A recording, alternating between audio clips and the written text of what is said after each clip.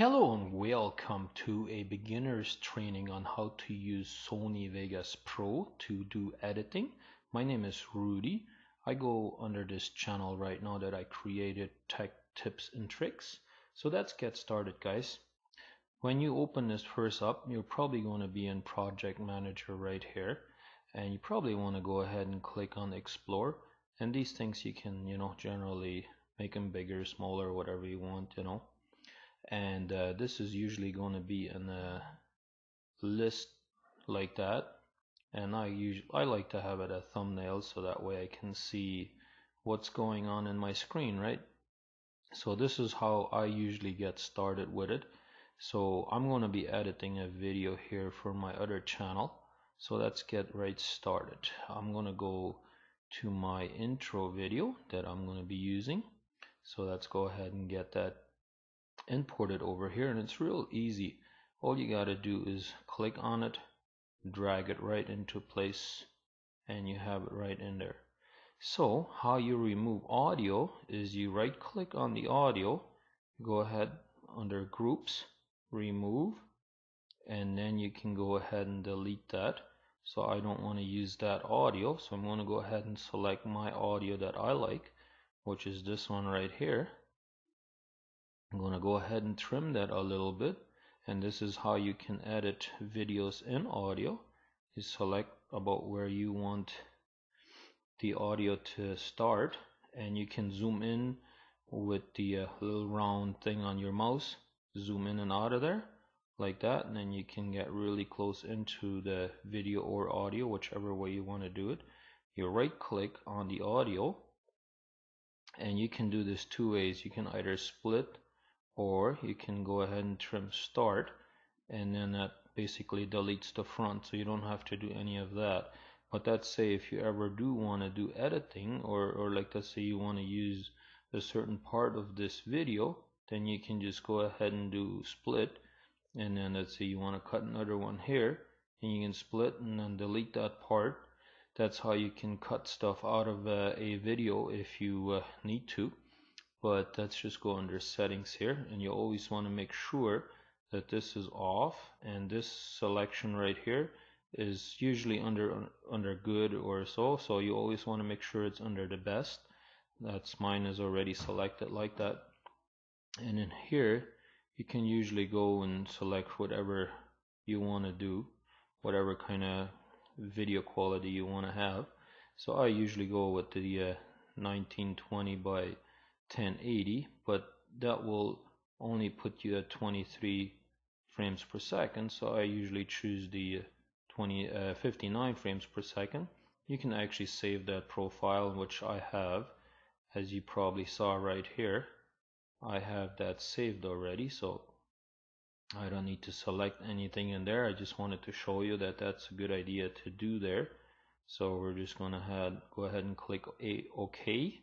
So that's basically how you get the first step in there, and I'm just going to go ahead and go here, and I have already taken a screenshot of a map that I want to have in here, so I just drag it in there.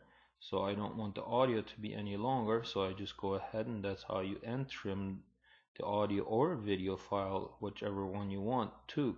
So I just hit that. If you want the audio to fade in and out, it's pretty simple. All you got to do is hold your mouse right there on the edge and just click and then drag it a little bit, and that will fade out the audio. And you can do the same thing here with fading it in. So you guys can see how that audio like kind of fades in and out of there. You see the wave, how it goes. That's how you can do that. So let's say if I want to add a text. Well, I do want to add a text, so I go under Media Generator, and I have one that I like actually, and that is this one. If you hover your mouse over it, it actually shows you what it's going to look like when you import it. So all you do is grab it and drag it right into place, and I do want to have this shorter, so I just grab it right at the end here. I hold my mouse until you see the little square come on, and then I just drag it right into place, and voila, there it is. So I do want to change the name in this here, I also do want the size to be a little smaller, so I go ahead and select 12 because that's the size I like.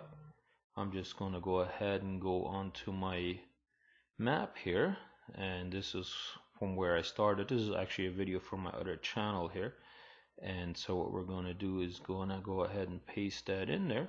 So that's pretty much how you go ahead and add text into there.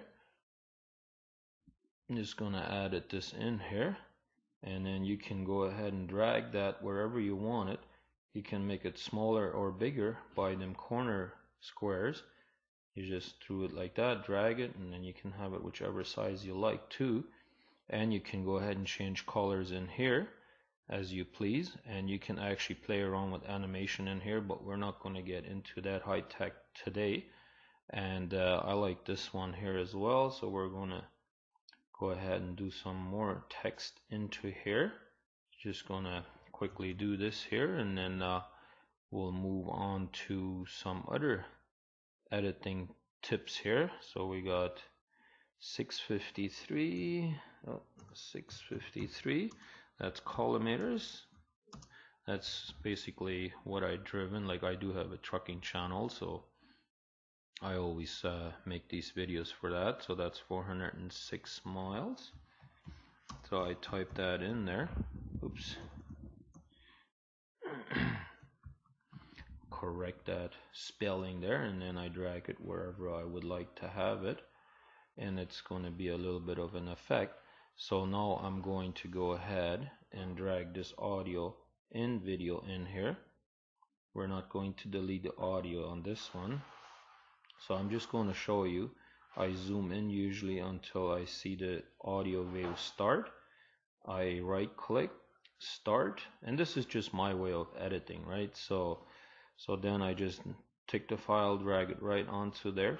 Now let's say I want to have something that looks cool to transition from the map into the video. Well, we have a transition section right here where it says transitions, and I have my preference which ones I like. That's this one right here. This is a effect. When you hover your mouse over it, you can actually see kind of what the effect is going to look like.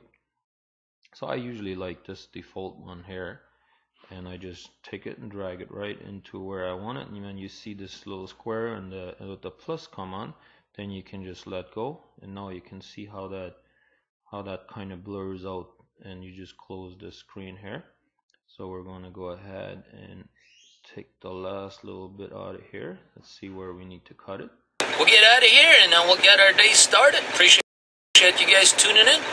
So we want to cut it right there, and then we'll cut that off. Now let's get into some more editing here. I'm going to just drag that one into there. Just going to zoom in a little bit, and then I'm going to show you how you can do the picture in picture like I usually have it on my other channel. So what you want to do is make sure that you don't drop it in these lines. So what I generally do is I take it, I grab it, and I just go just above there, and you can probably see the gray line in there. You see the gray line up here in there. I just kind of line it up to where my other video file is, and I just let go of it. Automatically creates a new audio and video track right there. Well, now you see that video is always on top. Whichever video file you have here, that's the video file that's going to be on top all the time. Now the way we go ahead and get that edit is, if you want to have that, let's say in a corner like I usually do, I go ahead and click on this arrow right here where you see my mouse. I select that. I just usually get that out of the way a little bit like that. I can make that smaller, bigger, whichever way I want.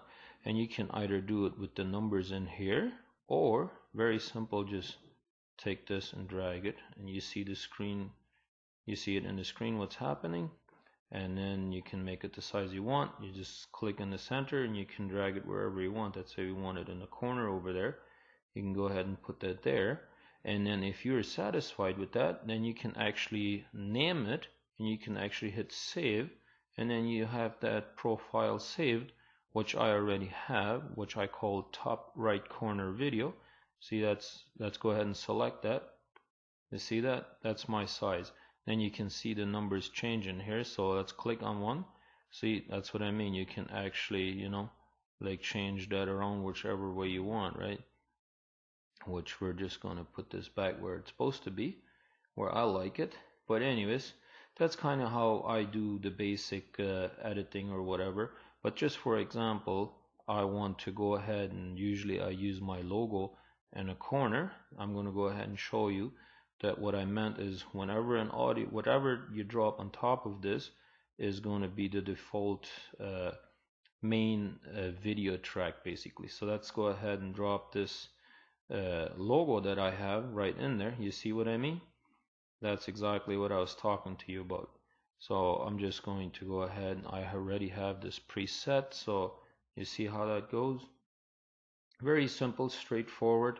So what I'm going to do, I'm going to go ahead and get out of here, cut this for now, and then I'll show you at the end on how I finish this. And once this has all been put together, I'm going to show you how I have my settings set and all, how to render it and all that. As you can now see, I have put all my video files into here that I wanted. I am pretty much done editing, and pretty much all it was, you know, like cut the ends, the beginnings and all of that. As you can see, I got my logo in there, and I usually take the audio files out of the one video file because I don't want to have it sound like crap, right? So I always make sure I take one audio file out there because I have dual cameras shots in here, like I showed you how we had that corner screen and the top there, right?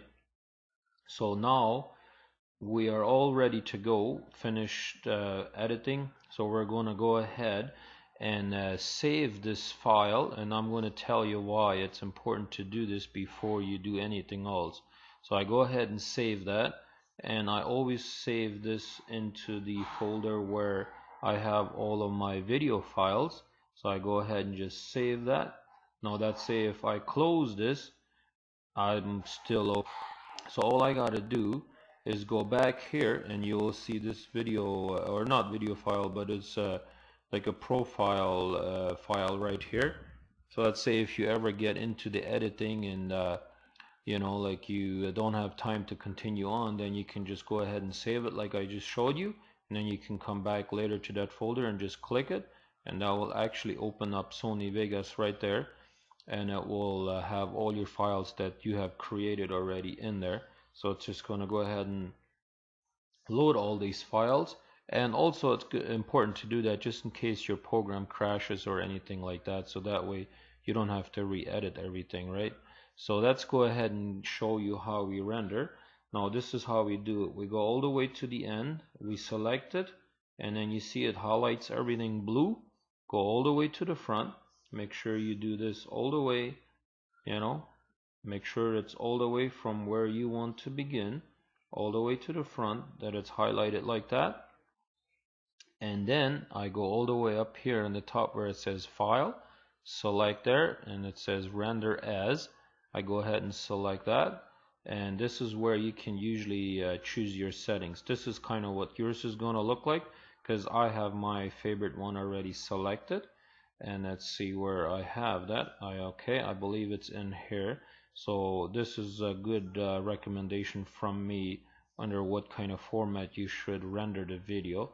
Go until you see the Sony AVC/MVC, and that you can choose whichever file you want. Go ahead and open that, and then you can choose which one you want. I believe I had chosen this one, and then I customized it. I'm going to show you my customization that I have in here. See, I put a little yellow star on there, so that way it always recognizes it as my favorite, and then I can just go ahead and say I want to just show my favorite, so then it's automatically already in there, right? But yours is going to look like that. But this is what I did with my customization. This is where you go into the customization of this template. You click right here, and then you'll be able to customize it a little bit. And you always want to make sure that this is high definition, everything is high here. You want to make sure that, you know, I render mine at 59 frames per second. You want to leave all of this alone. You want to go in here into the audio, make sure everything looks good there, and you can go under the system. You also want to make sure video rendering quality is set at the best quality. And let me just get out of here and show you where you can adjust the audio. That's right here by this wheel right here where we were in earlier. You can actually go in here and adjust your audio. I used to do surround system, but then I was having problems with YouTube, so I went back to stereo. But you also do want to make sure that this is select on best. I think from default it's only at good. So then I want to just go ahead and select this. I usually have my settings set here preset, so I just want to change the date because that's what I have it set. All that's left to do is make sure that this is selected, rendered loop region only. So that means that the highlighted selection, that's the selection you want to render, right? And here it's going to save project and all of that stuff. Not really important, but anyways, that's how you go ahead and do it, and hit render, and there you go. This is what it's going to look like. I hope you guys enjoyed the video. I know it's a bit of a lengthy one, but I wanted to show you from the start to the end on how you can go ahead and do video editing and all of that, and do like picture in picture and the whole 9 yards. I wanted this to be kind of like a full length video to explain to you guys how I do my video editing, and I think this should get you started no matter what you do or whatever. So I hope you guys liked this video. If you did, don't forget to rate it, like, share, subscribe, do all them good things that make us love our job. And if you have any questions, just don't hesitate, leave me a comment down below and I will try to get back to you as soon as I can. So this is Rudy from Tip, Tricks and Tech and all that stuff. So we'll see you on the next one.